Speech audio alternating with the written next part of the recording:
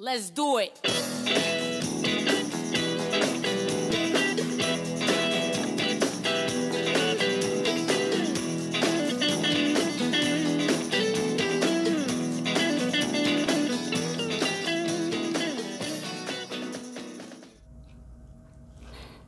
Hi everybody, Eunice Utah here. I am so excited about this one tonight. And Marie Johns, Chris Byers, and Emil Tumultus have written, produced this song called Sometimes. And Bruce Dunn did a video for it, and I mean, I'm excited about this. This is a good one because this is overcoming what people put you down, you know, when you're younger. Than I didn't get bullied so much because I had two older brothers, Homer and Jeffrey. They'd beat anybody up to pick on me, but you know, people say things to you to put you down, and this is all about overcoming all that and being who are you, coming out the other side, being who you are. And that's the most important thing in life. I tell you what, I've learned that, you know, and you know, that Marie John, she's on a roll, that girl. You know, she's English. Yeah, she's an English girl. Yeah, and Chris Byers, I think he lives in Florida. And Emil, I don't know where he's at, but he's got an exotic name. Ooh, Emil. Oh my God. Anyhow, yeah, and that Marie Johns, that English girl. Oh my, I gotta tell you, that accent, their accent, I just love the English accent. But you know what? It caused me some troubles one time when I was working at Vanity Fair Rent-A-Car. Oh yeah, I told you about that. Well, this Englishman came in and he wanted to rent a car, and I was waiting on him, and it was a beautiful day, but it was a little bit windy, and I had this beautiful flowered dress on. It was nice, you know, and it was just getting into spring, but like I say, it was a bit windy, man. But his accent, oh, I loved asking that man questions and hearing him answer me with that English accent. Well, anyhow, I got the form all filled out, and I took the keys. I said, come on out now, and I'll show you the car. Well, when we walked out and I opened up that door, a gust of wind came and took my skirt and damn near blew it up over my head. And I put it down, you know, and I looked at him and he goes, a bit airy, isn't it? And I said, well, what the hell do you expect? Feathers?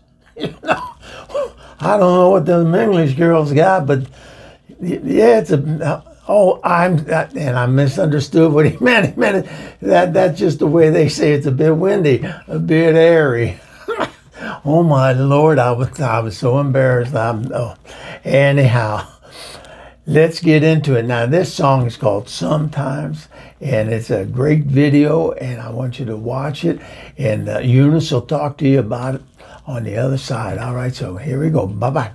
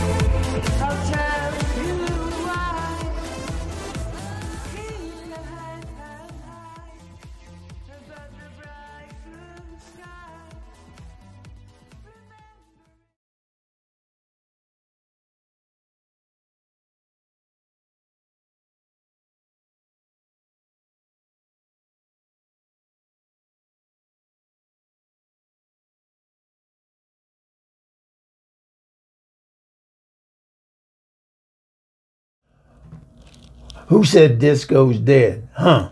Ain't no disco dead around here. No, that was a beautiful video, you know, and did you get the message in that?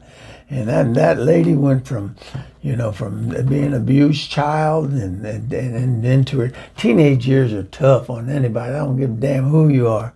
You know, they're tough, you know, and it just, you know, especially with boys, you know, that and they get to a certain age and their voice starts cracking and they want certain things, and then when they go to ask for it, come all weird. You know, what the hell you want, boy? You know. So anyhow, it's tough on everybody, you know. It's weird. It's just, you know. So anyhow, listen. Now this is what we do. This is Pelvis, and when I say we, I mean Pelvis. This is this show. Screw the news. It's Pelvis' show. That man, he gave me this opportunity, and I just love doing this, promoting this music. Now, like Marie Johns, I would have never known that girl had it been for this show.